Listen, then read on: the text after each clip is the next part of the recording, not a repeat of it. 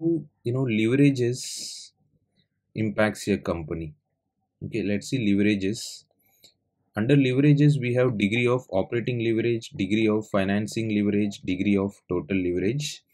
So basically, in degree of operating leverage, what we will learn is based on change in sales, how much your based on percentage change in sales, how much, what percentage EBIT is getting impacted. That means operating profit is changing.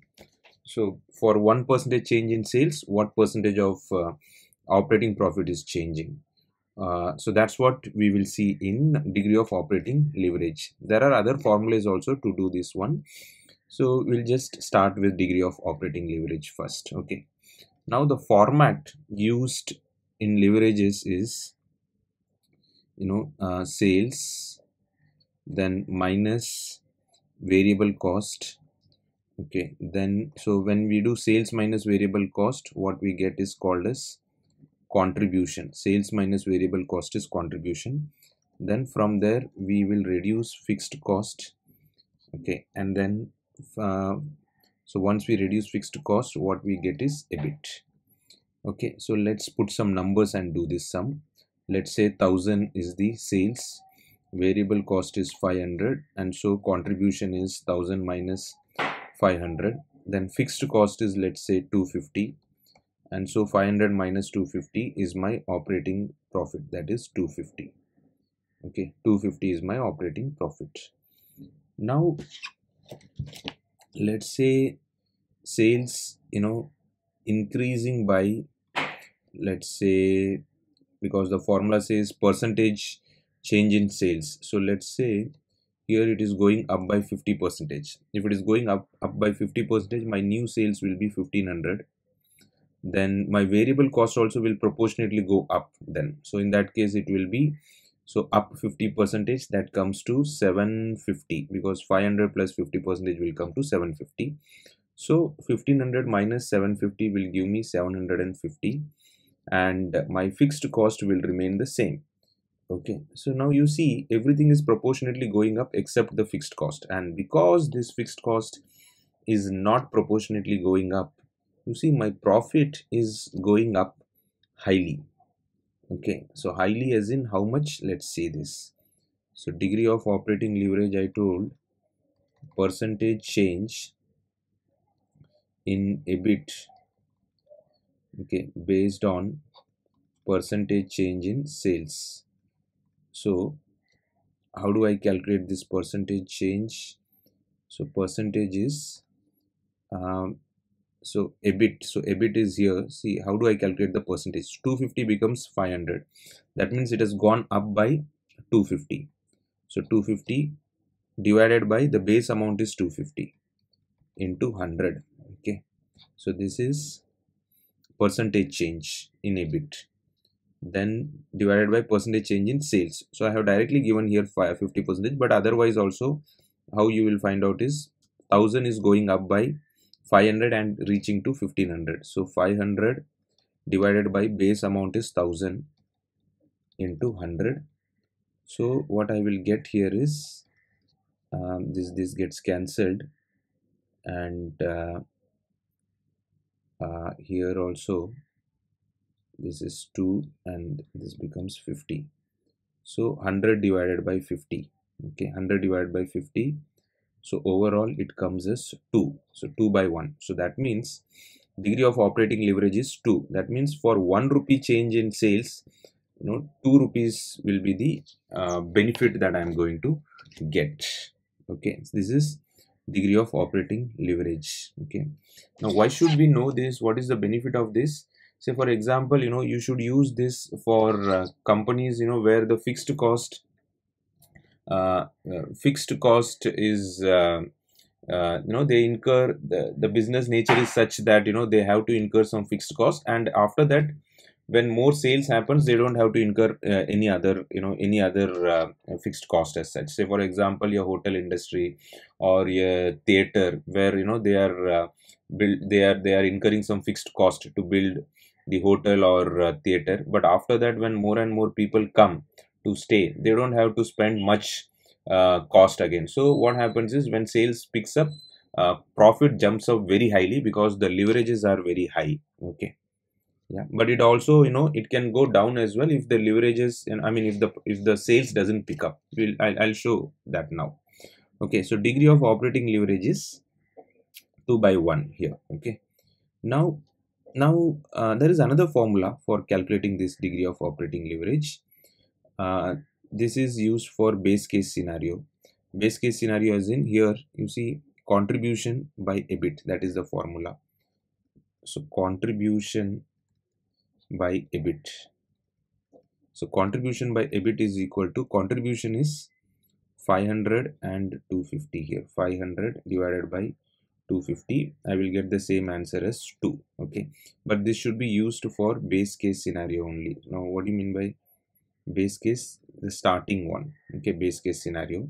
See, if I use the same formula here, 750 by 500, I will get the answer as 1.5, which is not matching with 2. That's why I cannot use it over here. Here I cannot use, but in the base case I can use. Here and here I can use. Okay, so degree of operating leverages, these are the two formulas: percentage change in EBIT by percentage change in sales, and contribution by EBIT. Now I told, like, it can impact you negatively also if the sales doesn't pick up. Say for example, if the sales comes down, it can impact negatively. So for example, imagine it is going down by 50 percentage, minus 50 percentage. So now here new sales will be 500 because 1000 is getting reduced by 50 percentage, 500. Now similarly, variable cost also will get reduced by 50 percentage, so it will be 250. 500 minus 50 percentage. So contribution will be 500 minus 250 comes to 250. Now my fixed cost is not going to get reduced. Okay, and so you see my EBIT has come to 0. So my sales decreased only by 50 percentage, but my profit decreased by 100 percentage. So that's why, this is the negative part of it. So that's why if your company is highly leveraged, and if there is a tailwind for sales, when I say tailwind for sales, that means more sales are expected, then you should invest into such kind of companies. But if there is headwind, that means sales will drop down, then you should stay away from such company. Okay, so here so this is about degree of operating leverage. Now if I continue this story further, let's say okay, let's say after this EBIT I am reducing interest. So interest is, assume let's say 125 I'm paying as interest. So earning before tax, because earning EBIT minus interest is earning before tax. So earning before tax will be now 125. Okay, 125. Then minus tax 50 percentage. Let's say tax is 50 percentage. So in that case, it comes to 50 percentage of 125 comes to 62.5.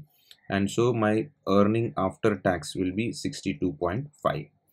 So on the right hand side here, when it is 500, I'm keeping the same interest, right? Because it is fixed.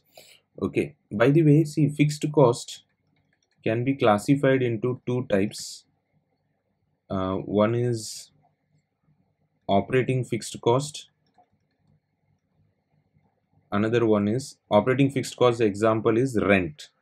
Okay, so imagine when I was calculating this fixed cost, let's say this as rent. Okay, then the second one is financing fixed cost. Financing fixed cost.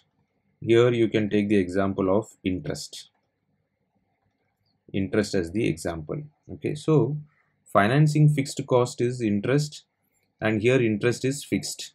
So 500 minus 125, EBIT is it comes to 375 now.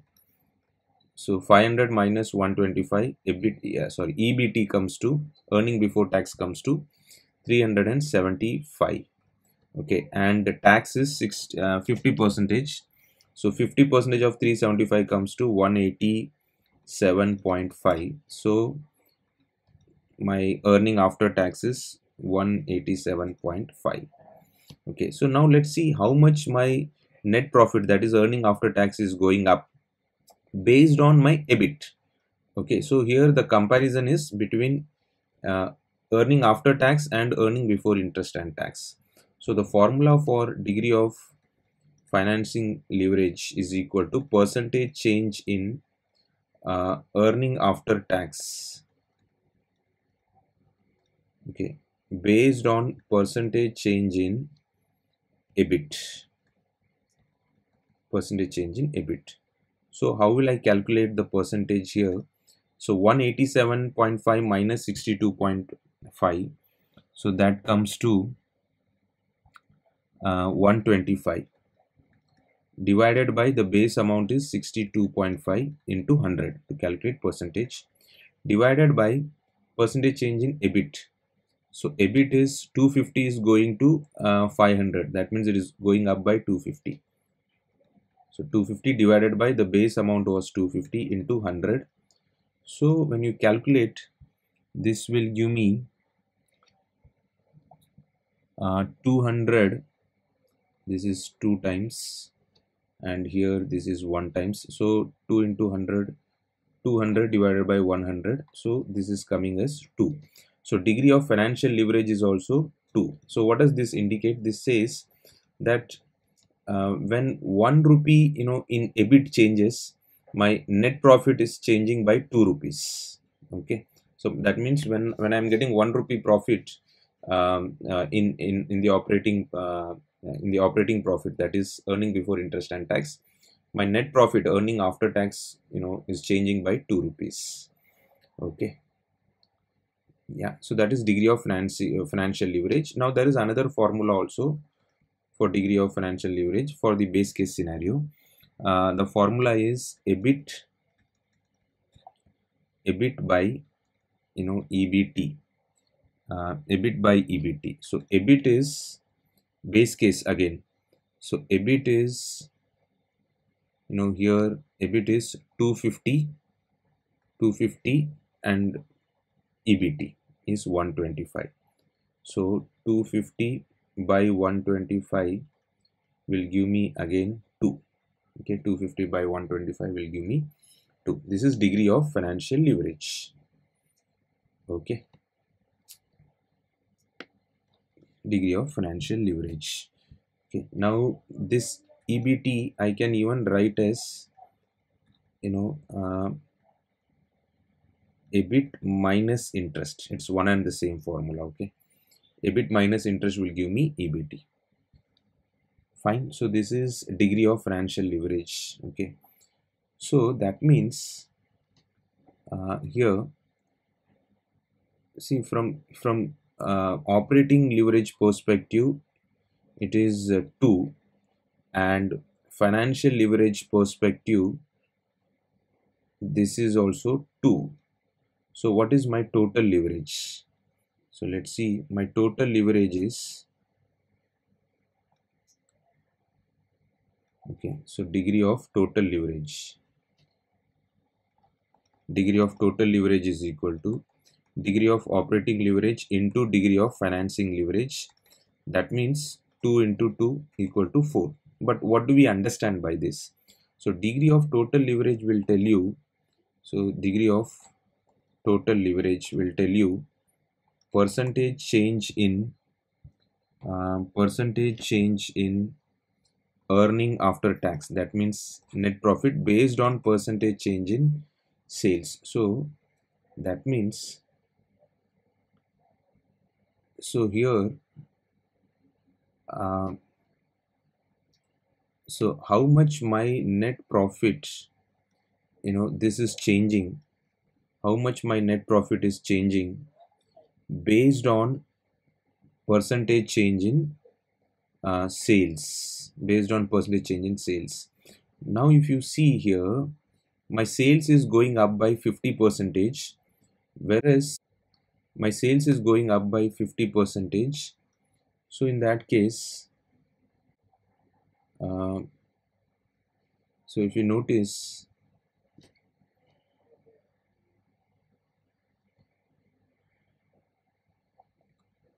yeah, if you notice how much my earning after tax is changing by, let's calculate that. Okay, that will give me degree of total leverage. So earning after tax, it went up by, it went up by 125, right? Okay, so 187.5 minus 62.5 is 125.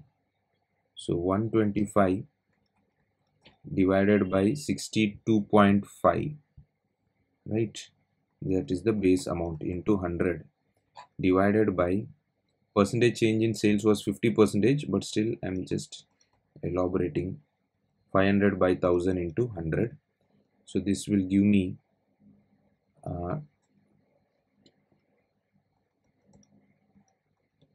so 500 into 2, 2 into 50.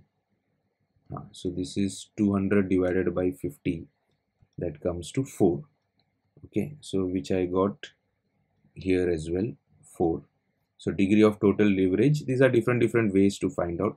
So this is basically telling me, based on my sales, that means if 1 rupee, if my sale is increasing by 1 rupee, my earning after tax is increasing by 4 rupees. Okay, so that's degree of total leverage. Okay, then there is one more formula also. You can further formula is in just elaborating this degree of operating leverage and degree of financial leverage, base case scenarios formula. See, degree of total leverage is equal to degree of operating leverage into degree of financial leverage. Now I can elaborate this. Degree of operating leverage is contribution divided by EBIT into degree of financial leverage is EBIT divided by EBT. Okay, now this gets cancelled, so I can write this as contribution divided by EBT. Okay, so contribution is again for the base case, contribution is 500 and EBT is 125. So 500 divided by 125 will give me 4. So these are different ways to calculate.